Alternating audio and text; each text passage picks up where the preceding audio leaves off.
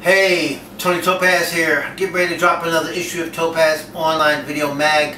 But before I do so, I had to make a little special announcement on this one because, you know, this next guest I feel very close to because, you know, me and him kind of came out around the same time. You know, he just released his first movie on VHS. Like, I still have VHS.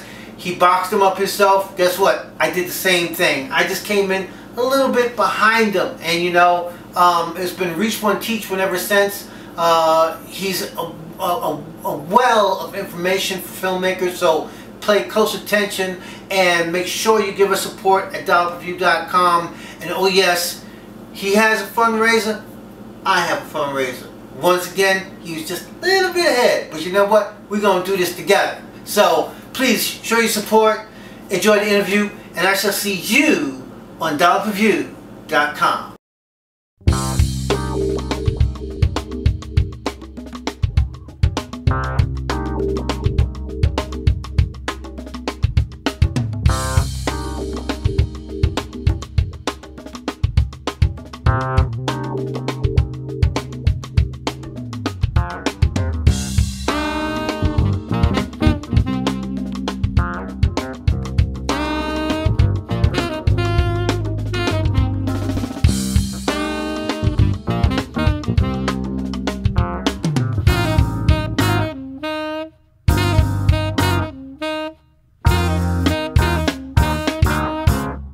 My name is Craig Ross Jr. and I'm a director, producer, writer. I went to NYU Film for undergrad, and I did a year at AFI for out here for grad school. I'm from Boston originally. My first film, my first feature film, was a film I did called Cappuccino, which I did for about $12,000, and we actually shot it on film, which was crazy. Super 16, it took me 2.5 years to finish it, but we finally did. I had to cut my own negative and everything. It was crazy. When I did my first film, Cappuccino, when it was time for distribution, I didn't know what to do, basically. So what I did was I put it on VHS myself. You designed the cover, the box cover, and I put it on VHS myself. I got a minimum order of, I think, 200 copies. And I went to the Black Expo here in Los Angeles, and I started just selling them to whoever. And then I would just go around and sell them out of the trunk of my car. And a distributor actually bought one. A distributor out of New Jersey called EI Cinema bought one. And they called me and said, you know, because my number was on the box. I made sure my number was on the box. And so they called me and they said, look, we can get this in a Blockbuster for you. And at the time, you're looking at like, you know, mid-90s, mid to late 90s. And Blockbuster was the, you know, that was it. That was the holy grail for indie filmmakers like myself, especially micro-budget filmmakers. Because you knew that Blockbuster, if they were going to take it, they were going to take, you know, 15, 20, maybe 30,000 units. So that's what happened. They got into Blockbuster for me. And I started this merry-go-round of my independent film career. And it was actually pretty lucrative. I lived off that movie for the next 2 years. We got a new one here we're going to twist up for you from the 5-foot giant and Moj Smooth called Funk-a-Die, baby. Funk-a-Die. This is it. The one and only tribute to the 1973 blockbuster film Superfly, starring and directed by independent guerrilla filmmaker Tony Topaz. This clever, no-budget production is a gem of guerrilla filmmaking, proving imitation is indeed the greatest form of flattery. Tony Topaz's likeness to Ron O'Neal's Superfly is uncanny, although there are very reminiscent images that pay tribute to Ron O'Neal's performance. The tribute stops there. Blood Money has its very own unique story and style. This guerrilla masterpiece is a must-see and is yours for a pledge of just $10. And for a pledge of $5, you can get the funky soundtrack. And for a pledge of $20, you can get the 2-disc original director's cut entitled A Funky Fridays, packed with a ton of extras. DollarPreview.com brings you the the new blood of Hollywood. Now you have a choice. Oscar Michaud style, baby. Here's something that's really gonna blow your mind. You could get paid for watching movies for free.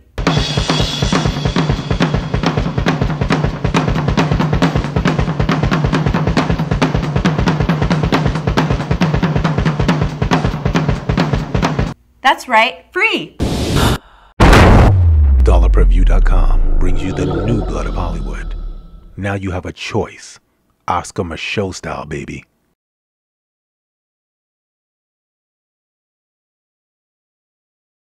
Well, I mean, the distributor was a small indie distributor, so yeah, they're going to deal with individual filmmakers at the time, because I mean, because they were small too. There wasn't, we didn't have the iTunes yet or anything like that, so Netflix wasn't available. So this was just a small indie label out of New Jersey, and so they were just looking for new content. My next project was Blue Hill Avenue, and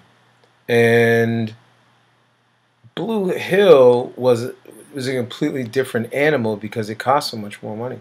We were now, I was now in like the 1.7 million dollar range when I did Blue Hill Avenue. So we were in such a different range that now that was more like I started going around to major distributors and screening it for them. I mean, at that time, now you're looking at like early 2000s.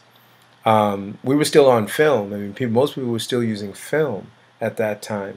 So I was carrying 2 big film prints all around town, going to Warner Brothers, Paramount, everybody, setting up meetings and everywhere. So it was crazy because you don't have to do that today. But then you had, if you wanted them to see your film the way it was intended to be seen, which was on a big screen, I had to carry around 2 35 millimeter tin cans, basically. But I would go up into the projection booth and meet with the projectionist and tell them what the specs were. And we never really got a chance to test it usually, but I'm also on the board down at in all those screening rooms, and all the screening rooms for all the studios. They have like a tech board basically, which is in the audience. So the director sits next to that, and you can ride the sound, you can change color, you can there's a lot of things you can do gradually as the film's moving, so that nobody really gets too jarred by it. So that's what I usually did, is I sat next to the tech board and I just kind of as it was going. Yeah, it's almost like a one line, exactly. Wow. Okay. Only you've got an audience. You've got an audience watching. Blue Hill got a small theatrical release. I believe it was only a few theaters, and it wasn't really promoted that well. Just a few newspapers. Again, this was just prior to the internet really exploding and doing all that. So, Lionsgate, who picked it up, I think they were just really doing the selected theater thing for, as a promotion for the video. So, but I think it did very, very well for them on video. You gotta understand, this was years later that we got that deal. We shot the movie in 2000. It was done in 2001.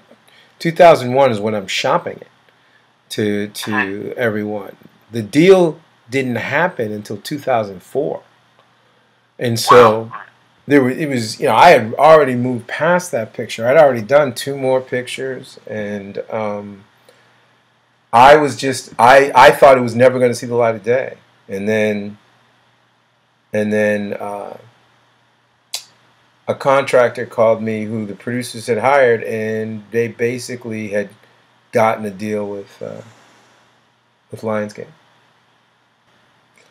Well, there were several problems, really. One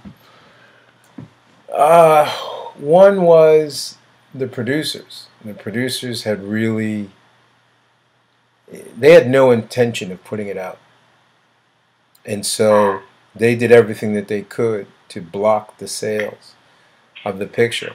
And so, without getting into too much detail, the picture was supposed to never see the light of day.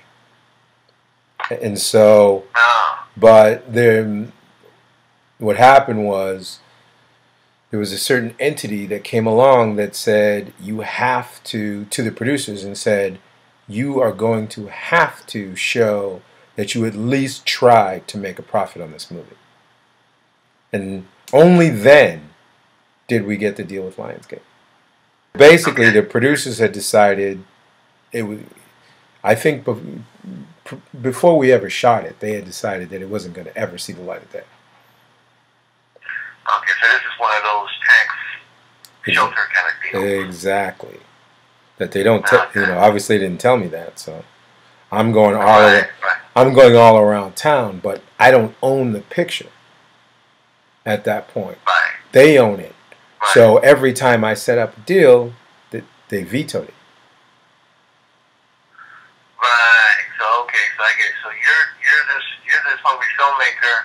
They take advantage of it, and basically they don't let you know that you're dead man walking. Exactly. So I'm walking all over town, setting up deals. I mean, we set up some very, very nice deals. And every time I left again, but I would leave the room because I didn't own the picture. And so when it came time for them to meet and they met with whoever, they just turned down everything. Everything, they turned it all down. And I was like, why are you turning this down? I mean, this is a great deal. And they would just say, oh, it's just not right for us. Wow. So how long did it take for you to figure out what was going on? When we got the Lionsgate deal, that's when I figured it out. Okay. So then you finally got to be the inside man and see what was really going down. Yeah, because I kept asking them, and they would, it was just, over the years, it was just like, blah, blah, blah, they really would not give me a straight answer. Hello, my name is Tony Topaz, and first and foremost, I'd like to thank you for coming to dollarperview.com. And I am doing a fundraising project, yes, but most importantly, what I want you to do is join the mailing list. You see, dollarperview.com is more than just a website that I thought about 2 or 3 days ago. It's a mission that I've been working on for a long time, and it is finally crystallizing. But I need your subscribership. I need viewers for the films that I'm gathering together. There are so many independent filmmakers who have great works. They just need some eyes to check them out. So please do us that favor and sign up to be on our mailing list. Now, don't misunderstand Dollar Per View. Okay, a lot of people think that they have to pay $1 to see a movie, and that is very incorrect. Okay, you only pay $1 to watch a movie if you choose so to do it without a commercial. But if you watch a sponsored review, well then not only do you watch the movie for free, but you also get paid to watch the movie. DollarPerView.com brings you the new blood of Hollywood. Now you have a choice. Oscar Michaud style, baby. I got into TV because my manager at the time had given Blue Hill Avenue to one of his contacts over at Sony TV.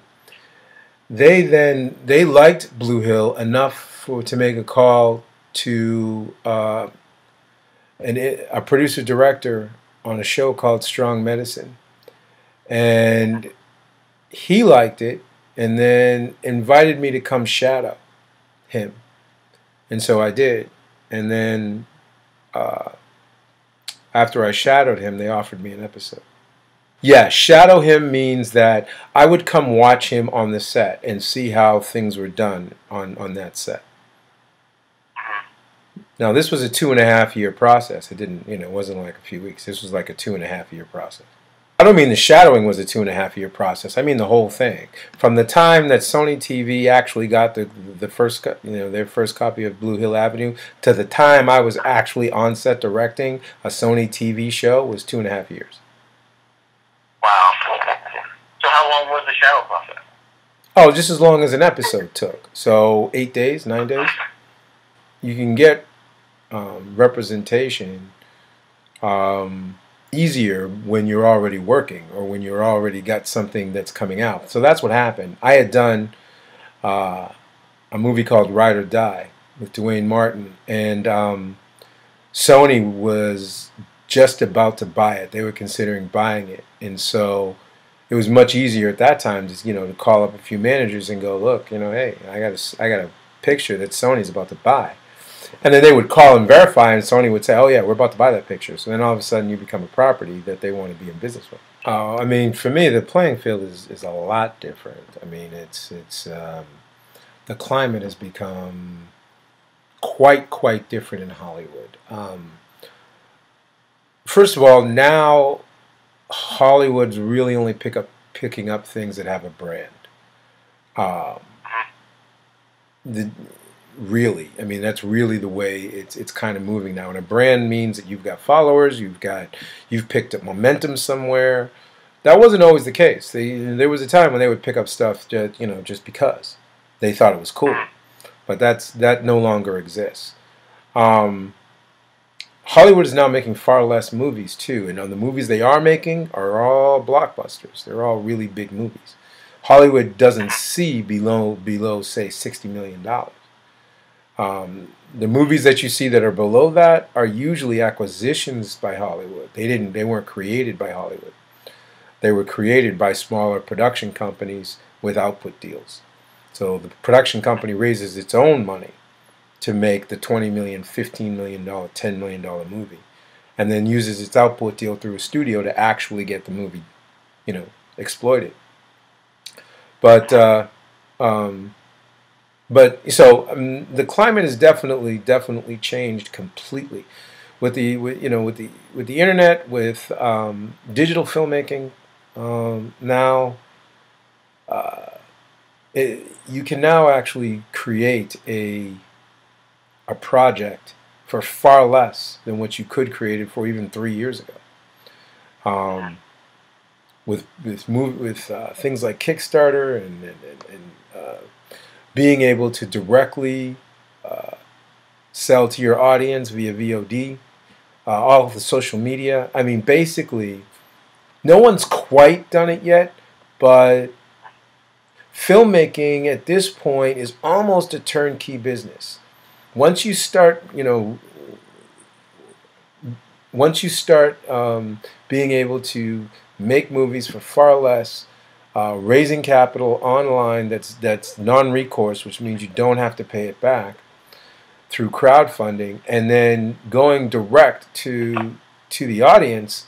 I mean, it's only a matter of time before you start seeing studios online from individuals. Because they will have built up their following, they will have, now it's going to be a slow process, but that day is coming. Movie Snack Packs! Everything you'll need whilst you watch a movie is in this commemorative VHS sleeve. Popcorn, candy, drink mix, and 2 special surprises. Movie Snack Packs! Gift for the pledge of $3.50.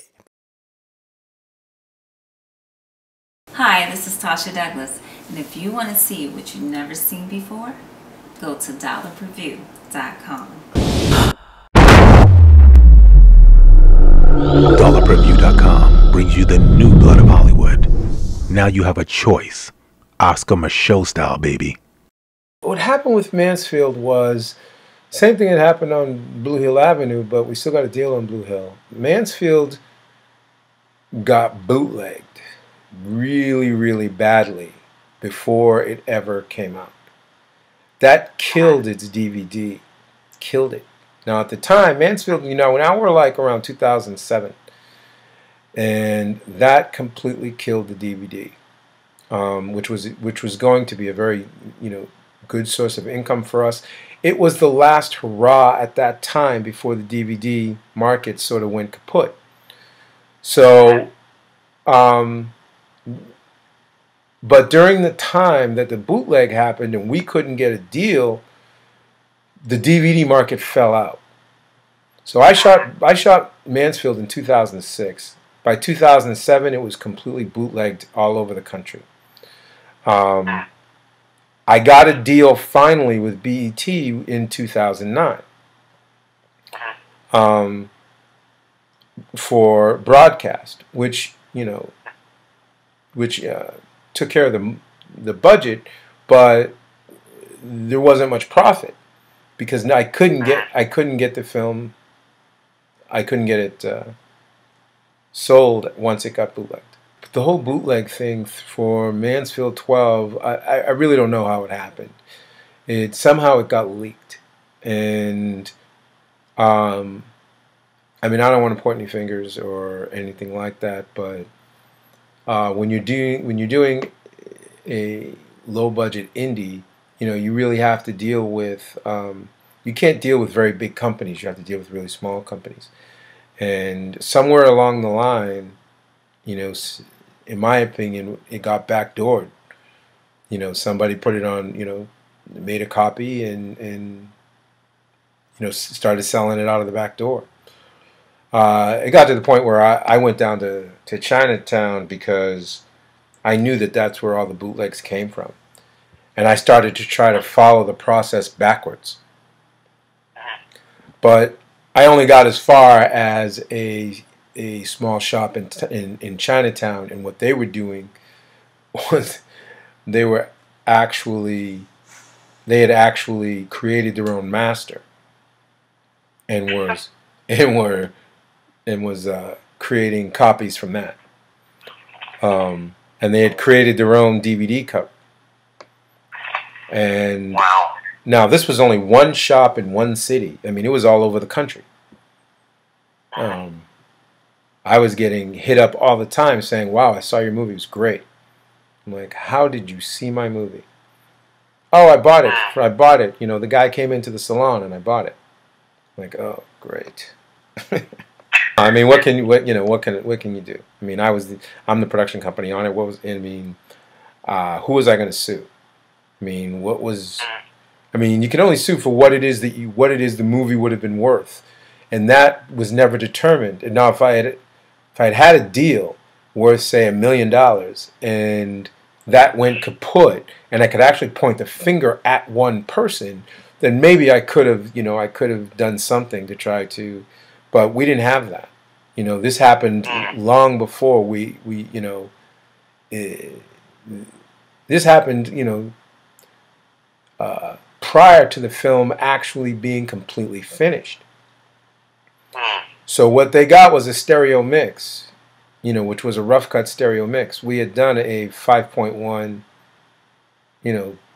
Dolby mix. That wasn't on the bootleg though. So it was prior to our actually finishing the picture, and it was prior to our color correction as well.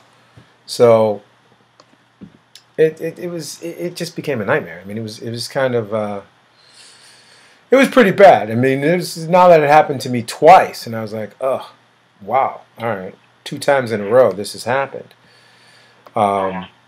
So now I'm, with this next film, I'm going to be very, very, very, very careful.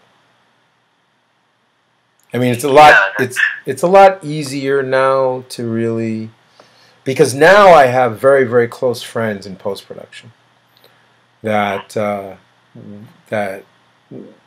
I trust immensely.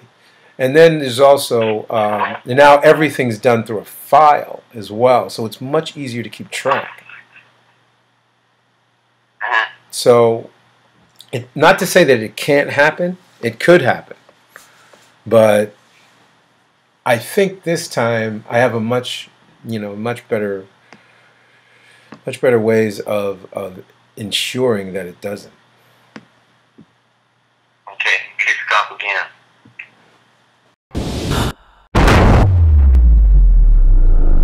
DollarPreview.com brings you the new blood of Hollywood. Now you have a choice. Oscar Michaud style, baby.